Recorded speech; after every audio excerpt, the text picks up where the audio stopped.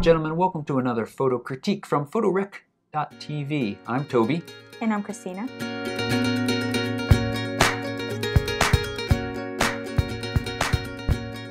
And this episode is brought to you by Squarespace. Now, Squarespace is the all-in-one platform that makes it fast and easy to create your own professional website, portfolio, or even store, or you can combine portfolio and store to sell some of your prints. We could talk about how wonderful Squarespace is, how easy it is, but instead I want to take just a few moments and show you some of the really neat features, especially for photographers. Now, I've got a longer video that I've got linked down below this one that really will go into full depth, but I want to take just a few moments and show you how to set up a gallery and a gorgeous cover page without all of that worrying about what size your images should be, how to arrange this stuff, setting up the navigation. That is all handled for you by Squarespace. Let's jump right into this example. I'm working with the Flatiron theme, or template as Squarespace calls it. They have a huge variety of templates that are just a great starting point, and then you can customize them and really make them look the way you want. And some templates come with bits pre-installed for you. Like for example, the Flatiron template has this work page that then allows you to create these sub pages underneath of it. And so far all I've managed to do in this example is have this work page and an about page. That's all I've got. And the work page right now is my home page. We're going to rectify that in just a second. Not that there's anything wrong with it. Underneath, I've got an empty folder. You can see there's a place to add galleries or pages to this work folder. So that's what I'm going to do. I'm going to click Add Gallery or Page. This nice little slide out comes, and I'm going to choose Add a Gallery. This is going to be a subset of some of my work, and it's important to keep it kind of subsetted apart from the rest. You don't want all of your stuff mixed together. You want the people who are coming to your website for a certain reason to be able to see the work that they want to see and not mixed in with a bunch of other stuff. I'm going to call this catering because I'm going to put in it a bunch of catering photos for future caterers that might want to hire me and take some food product photography. Collection is empty. Click here to add your first item. That's actually, it lies. It'll allow you to add items. So I've come into this little folder I have on my desktop that includes catering, and I've got a bunch of images in here. I don't know what size these images are other than I exported them at full resolution. I didn't have to worry about making web-ready sizes. Squarespace is going to take care of all of that for me. They're all uploaded now, but I don't want to lead off with the wine bottles in this list. As you can see, they just scroll down the page, all nicely fitting on the page, and they will resize based on mobile devices, so this is a responsive design, or the browser width. But I want to lead off with this one with a nice little heart-shaped toothpick, so I'm just going to click and drag that there, and now you can see that it's redesigned. That looks great. I like that. I can come back to pages, and let's look what the work page looks like now. It has a thumbnail, and I hold my mouse over it, catering, and it does that kind of nice zoom in effect when you mouse over it. I could add a second gallery, and I'm going to do that now. Same process. Now you can see that I've got two galleries on this page, catering and industrial, and as you add more, they're going to fit in like a nice little puzzle piece, and it's going to look beautiful. Last thing I want to do is I don't actually want this to be the home page. I want to make a new page to be the home page. So I'm going to come up to main navigation, and I'm going to choose cover page. These are these gorgeous browser width images that you can display as the landing site on your page. So I'm just going to call this home because it is going to be my home page now. It comes up with this example, Haley. So we want to change some things though. I don't want Haley's name. I want to change it to my name. And following her lead though, I'm going to say photographer and a quick description, see the world through my lens. I'm going to save that, go back a page, and come down here to imagery. We don't want a picture of Haley. I'm going to upload images, and in that same place I set aside a cover page image. And again, I just simply exported this out of Lightroom or the program of your choice at its highest resolution. Squarespace is going to take care of designing or showing all of the different resolutions needed for different screen sizes.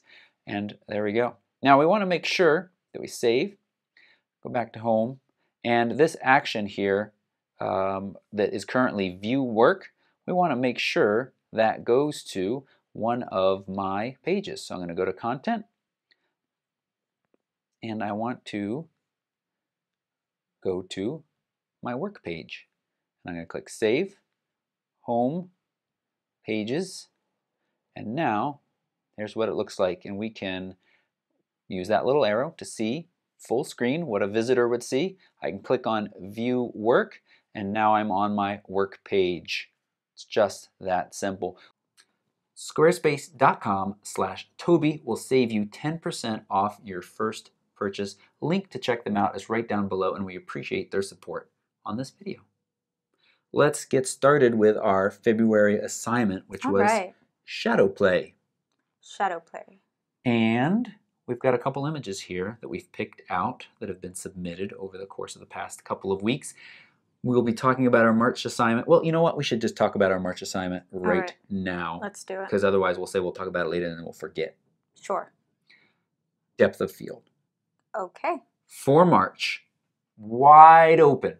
Ah, that could have been aperture I'm talking about. But no, I'm saying the theme for March is to control that depth of field. And that gives you, that's a pretty broad category. Would you agree? Yeah. Okay. Totally. So we will be looking for that, and there'll be a link down below this video soon, and I'll put multiple calls out on both the website and the Facebook page, reminding you, and those should be due about the end of March. And one other programming note, I think the general critique is going to go on a hiatus for a little while, as we really focus on getting out some targeted educational style videos and a couple product reviews that I'm getting just that I need to get out. So, but we will be back at some point in the future, and we'll definitely be doing the March depth of field critique at the end of this month, or at the end of March, which we're almost there. Great. With that said, let's dive into this first image. I think I recognize this. Would you like to get us started, Christina? Of course. Well, at first glance, I really like this image because, well, I like the sectioning of all the different parts of it. For example, we've got this section right here with the sky, and then we've got this section. It's very geometric, very organized, and I really like that a lot. The Empire State Building is dead center, and usually we advise photographers to stay away from a dead center composition, but I think it works really well here. You've got a little bit of symmetry going on both sides, so that makes the center composition really work very well. One of the things that I love the most about this picture, though, is the shadow play. You've got these really dark buildings here, framing the brightly lit by the sun, the setting sun, Empire State Building. I think you did that really well. You timed it really, really well. So great job. Mm-hmm. I really love this. Okay, I agree. It's a really nice picture. By timing, you're talking about taking it at a time of day where the light level is such that it's not so bright on the Empire State Building that you would have to adjust your exposure to, match that and then lose everything in the shadows completely. Right. Our natural range here is a little compressed. So the camera isn't as challenged and is able to, and this is what I really like about this picture, is that we still have some detail in the shadow. All the way down into this area, and that's fine. We'd lose a little down there, but that is great. If this was completely silhouetted, I think it would feel very different and just be too much. And it seems like the time of day that this was shot at was very purposeful. So, you could shoot this image at any time of day, but you're not always going to get all of these shadows at any time of day. You're going to get them at this particular time when the sun is in a certain location, illuminating the Empire State Building. Right. Well, you got a couple things to think about based on time of day they're shooting. The quality of the light, the intensity of the light, and the direction of the light. Right. All change over the course of the day. And so it's a lot of times we talk about the golden hour and people think about that kind of softer light, but there's other values to it, like I just mentioned, that play a huge role in how an image looks. I think one of my favorite parts of this image is the symmetry of the Empire State Building going up and then this empty space coming down right here on the right. It almost is a mirror. I almost feel like I could flip the Empire State Building upside down and it would fit in that spot like a puzzle piece. And it really appeals to me.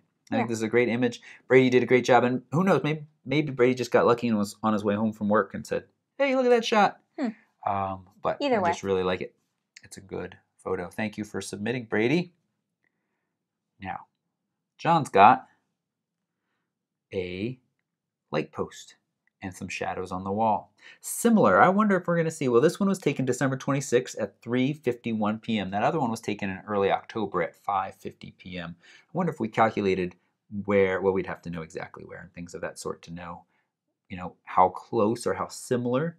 But the light has a very similar feeling here in this picture. It does have a very similar feeling. It doesn't have the same kind of impact that the previous photo has, though. And it's not just because of the subject matter. I mean, you can make the argument that, of course, the Empire State Building is never going to compete against a light post. But, it's the same type of image in the sense that the position of the sun is at a similar place, casting a similar type of shadow that the Empire State Building would cast at that time of day. But it just doesn't have the same effect for me. So the main subject, which I take it to be the light pole, is almost dead center, not quite, but it's not really framed by anything. In fact, it's intersecting with this shadow and this big shadow right here, and this, which becomes a focus point of the image, doesn't really stand out. And you've got this branch that's just kind of coming in through here. So it's very cluttered, and it's not very, doesn't feel very intentional. A couple things that you could do, or maybe get in just a little bit closer, move around, and try to maybe frame the shadow or frame the light post between the shadows that you see right here, and try to organize the photo a little bit better. That would be my advice. I agree. Again, most of that comment, the little things that detract for me are just this hint of this piece coming in up here, the part of that kind of wall, at the top of the wall, this white gutter, this white bench, this white wall here. Those things all feel a little messy. And I think what I love is the top of this shadow light pole right here. It's crisp and bright, and it's got that nice defined shape to it. And I think an interesting picture would be to come in a lot more detail and kind of mirror these two things, or maybe even leave out the real world stuff, just capture the shadows of it and leave us thinking about those objects making the shadows. So I think those would help as well. Yep. Thank you, John. Got Mike's guitar shadow play. This makes me think of a picture I've wanted to do, or I've seen done lots of times, which is kind of cool, is taking a picture of somebody in front of a Venetian blind, where it's open slightly and they've got the nice stripes across them. In this case, we've got a guitar. And we've got, I think it's just a regular window. It's a nice picture. I think it's framed nicely. I like that it's not perfectly square in the shadows. I think that would be too much. I like that this angle comes up here. But, at the same time, when we talk about impact, it does feel like a guitar with some shadows laying across it. Yeah. Well, I don't think that it has a great deal of impact, but to me it's an interesting photograph because, so for one, the light values and the dark values in the photo are pretty evenly distributed. So you've got a lot of dark values, but also they're balanced by the light that is coming in through the window. So there's a good balance, in my opinion. I like the composition of the guitar. The dead center composition works. And I do like that the shadows all the way above and all the way below sort of frame the guitar, which you may have already mentioned. There's nice framing right here. So yeah, I mean, I wouldn't say that it has a great deal of impact, but I like this photo. I think, Yeah, I like it. I'm just trying to come up with something, some suggestion to take this idea and add just something a little bit more to it. Yeah, well, my first thought is that I like the shadows coming from the window. I don't like the shadow that the guitar is casting. I think that's a little bit distracting. I don't know of a great way that you could fix that because you're mostly just relying, the sun, the light would have to be almost directly above in order to minimize the shadow. So, that may not work at all with the buildings that might be around this window, etc. Right. But that's one of the main distractors for me is that shadow that's being cast by the guitar. Yeah. It's interesting. It's a long shadow because it makes the guitar feel like almost it's above the ground a little bit because it's stretching. I wonder, it sounds a little goofy, and you probably will kill this idea as soon as I throw it out there. Wow, but confident. I know, I got a lot of confidence. What about we had some shadow hands coming in and playing the guitar? I kind of, I like that idea. Work. I mean, this assignment was called Shadow Play. Well, I think that the idea is good, but it all relies on the execution being also good in order to make it work. So you don't want this picture to feel cheesy, or maybe you do if that's what you're going for. But, the idea isn't to make it feel cheesy. The idea is to add another element that might tell a story to the image, but that doesn't also feel very gratuitous. That's what I mean. Tell a story with a shadow. All right. Okay. Thank you, Mike. Arnaud has this photo, which I'm not going to use the word impact right away, but I'm going to use the word intense. This has an intensity to it that the previous pictures without human subjects have lacked. Yeah. Well, the use of heavy shadows in this photo definitely work well with the concept and with the overall feel of the photo. So you've got some very blue tones going on there. You've got a fairly dark photograph, and then you've got, a big shadow sort of, hiding half of this person who looks a little bit like, like evil, a little evil to me. Right. It's partly because of the, we don't get the full expression of the face, but what we do get is this very mysterious, intense gaze. Mysterious with a little hint of, well, I'm going to go back to intensity, which, is scary. Yeah, but that being said, the shadows, the use of shadows and the use of light and dark works really well with this picture. Some constructive feedback if you wanted to improve this photo. It's a nice photo to start with. But in the future, maybe you might want to set up your portrait lighting so that it comes from a slight, I was going to say to make it look a little bit more flattering, but in the case of this photo in particular, you don't really want it to look flattering. You want it to look rough and kind of, intense. Intense, right. So you don't want to really use light to flatter the face by, But do we want a little more light from behind to help with the separation over here? Yeah, because we've lost the top of the head. We've got no hair.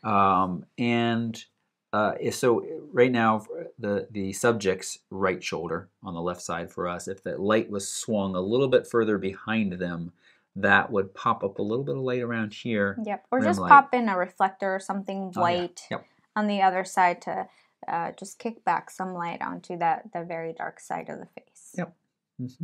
But it's a cool shot. I think did we mention the water? I mean, we haven't even talked about the water, no. But I do like that you can see some of the drops behind him. That's kind of cool. The drops are kind of catching the light. Right. So it adds a little bit of a 3D kind of effect to it. Yeah. Very nice. Nice job. Thank you, Arnaud. Don't know if that's a self-portrait or not, but I think it might be. This guy looks familiar. I feel like you took a picture of him. We've met him before. We have met him before. This is by one of the participants on the McKay Photography Academy Bozeman, Montana trip. And this was our guide or bus driver, or guide and bus driver for a while. And this is Randall's picture. And I like it. I like it too. This fits nicely in with a shadow play. We've got a cool portrait of this guy facing us, but then, I mean, this is a simple picture, but it works well. Then we've got a really nice shadow profile. I mean, it's just so clean. Yeah. Right here, and the hat, we got the full cowboy hat effect going on all the way down, and I think that's done really well. Yeah, another thing that I really like about this picture is that while he is very, very close to the edge, and that's something that I typically, I typically leave a little bit more room. The shadow, so you've got, this is one kind of element in the image, and then the shadow is another pretty key element to the image. And both of these elements there's enough space or the same amount of space from the edge of his coat to the edge of the picture, and then the edge of his coat, and then the edge of the picture. And so it feels really well balanced. It doesn't feel, sloppy, or it doesn't feel like there's any dead space around the edges. One thing that I am noticing is there's a little bit of distortion because it was shot at 14 millimeters. There is distortion around the edges. So you could either do a little bit of lens correction in the develop module, and this is something that we are talking, so there already is some distortion. So, if you enable that, you can also just play with this a little bit. It's or maybe not. Sometimes it makes a difference. It's not responding. But it's not a huge deal. It's just,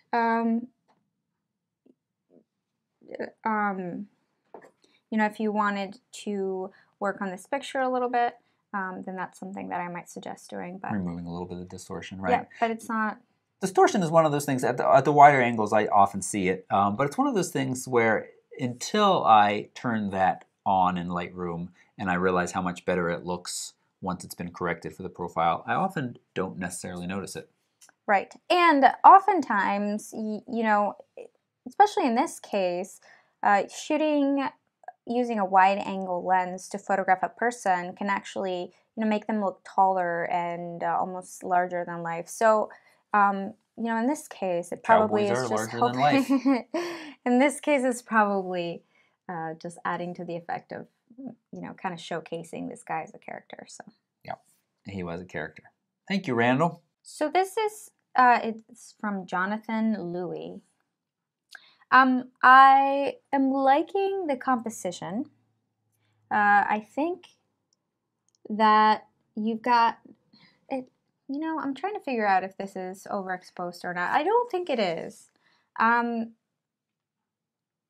can clearly see the some of the shadow play. One thing that I find that is a little bit that I don't love about this photo is that you don't see any detail in the eyes. So there are too many shadows in the eyes. Yep. And this picture strikes me as one that is not supposed to be like scary or intense or have any negative feelings. It's supposed to be maybe a little bit flirty, a little bit and when you have something... Did you want to say sexy? Maybe. But if you don't have light in the eyes, then that can end up looking a little bit scary. Right. And not have the effect... And dead, right. And not having the effect that you intend.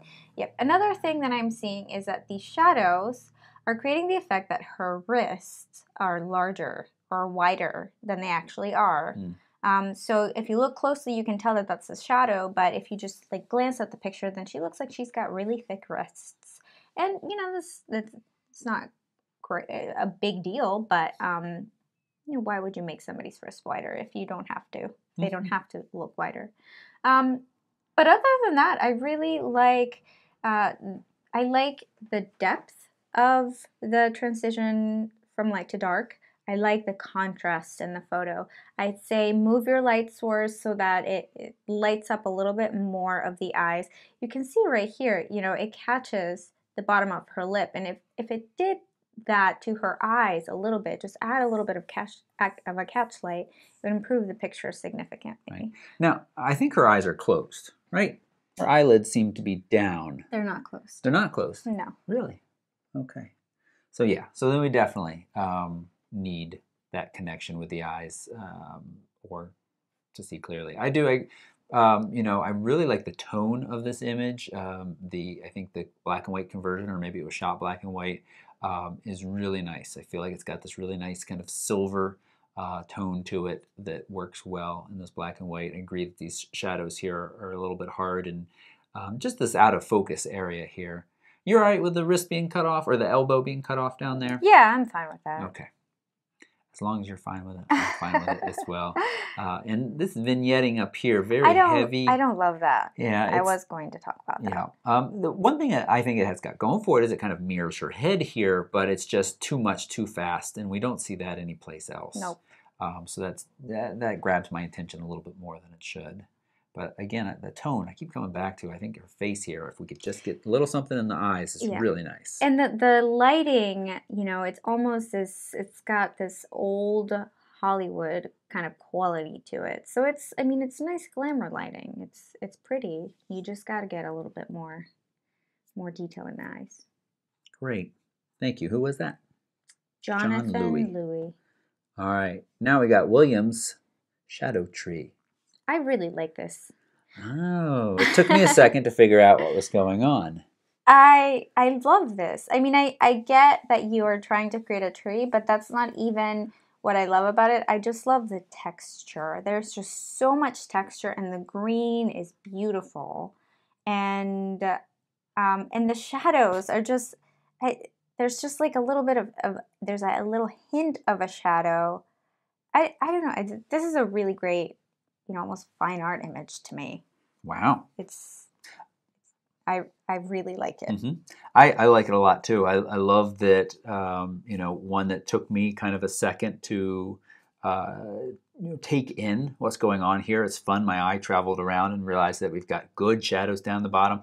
And then they fade into this kind of little bits of shadow up top that you can't quite decide whether it's a shadow or from a tree in the background. And this is kind of similar back to the lamppost, where we're not seeing what's creating the shadow. We're just seeing the result of it on this material here. And it really plays out very nicely. Yeah, and you know, I like that these branches go up and kind of out, and then you can see that the little viney or the vines of this plant are also kind of going in the same direction. So it works really well.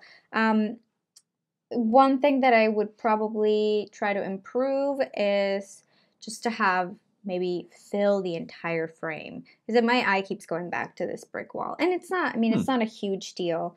I still love this picture, but I think it might look a little bit stronger if it were all full of little leaves like this. And this is something that that you can do in Lightroom by cloning. It probably wouldn't be a very quick job, but it's definitely doable. That's interesting. I disagree. I like that brickwork down there to give us a feel of, you know, where this is, and to give us more of a sense of place. This is clearly vines on a brick wall.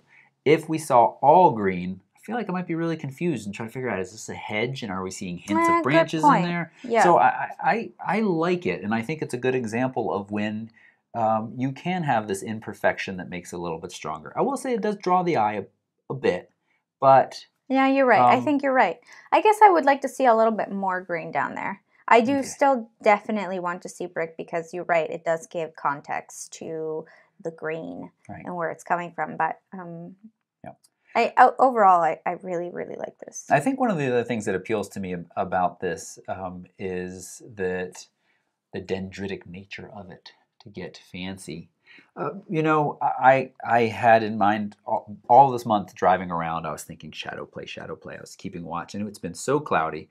That's my excuse. I don't have any. But actually, I do have one picture I took that I was going to submit, but I didn't. Anyway, but what I noticed on the few days that were sunny is, especially with all the snow we have around here, I love the patterns the trees make on the snow and the shadows. This dendritic branching nature. And I love how that mirrors across so many things in nature, from like deltas to our veins to the Mhm. vines, which is pretty similar to trees. And so that appeals to me, and it's been captured here. Yeah. Nice job, William. Thank you. Tanner's got a window to the past. So this is another one where we're not seeing what's creating the shadow. I guess we could say that same thing about a couple of these beyond my suggestion at the beginning. But we can tell it's a window. Yes, we can. Yeah, absolutely. We can tell a window, but we don't know. It's from behind us somewhere. Right. Or to the left, actually, since we got a little bit of an angle. Right. But it's also underneath an existing window. Right. I like that play. Yeah. Yeah. Well, no, I'm not disagreeing with you. I guess I was just kind of trying to collect my thoughts and really think about what I was going to say. So one of the things that I really like about this picture is that just by seeing all of this texture and all of this kind of decay, you can tell that it's an abandoned house. Mm-hmm. You can tell, and I could be wrong, but that's what it seems like to me, that it's an abandoned house. Mm-hmm. I really like the colors and the wallpaper. I like the wallpaper a lot, which has nothing to do with photography, but it has to do with this picture. It's more of the story that this was probably a fairly nice room at some time, decorated nicely. A lot of the highlights seem very overexposed to me. Mm-hmm. So I would watch that. Remember, you can create a balanced exposure and then fix the tones in Lightroom or another editing software to, bring back shadows that might be a little bit dark, or bring back highlights that might be a little bit too light. But if you overexpose or underexpose to the extent that you lose detail in the shadows or highlights, then, it just doesn't, it loses its kind of, I want to say, like, professional quality, or, technically speaking, it's not a great thing to do. It's a mark against it when that happens. Right. Yep. I like this image. Again, coming back to the impact, I kind of fall back on that when I don't have a whole lot else to say. It doesn't have a whole lot of impact for me, but it does have that bit of story that we were talking about, where, the wallpaper peeling, and there's another window in this room, and here's a glimpse out this window. Those things all kind of work together to tell the story of a once fine establishment that has been now had awesome wallpaper. That had awesome wallpaper that now is. I don't think there's such a thing as awesome wallpaper. No, You've never had to take wallpaper off a house, I bet. Once you do that, you have an entirely different opinion of wallpaper. But the tone and the texture here is really nice, and these areas that seem blown out. I think it's both a factor of being slightly blown out and maybe just sun bleached as well. It does really feel different than outside of that area. Yeah, is distracting. That's true. But otherwise, nice. Good? Good. Okay. Thank you for that, Tanner. Thank you to everybody who submitted, and we'll be back next month with the photo critique for that assignment. What was it? Do you remember? Depth of field. Depth of field. Show us some control of depth of field. Now, that doesn't necessarily mean just go out and take razor thin depth of field photos. So, but show us a mastery. Super deep. Or super depth deep. Of field photos. Right. Put your camera on AV and f/22 and go wild. That's what I say. f/22 and go wild. All right, folks. Thanks so much for watching. Thanks for participating. And we'll talk to you soon. Bye-bye. Goodbye.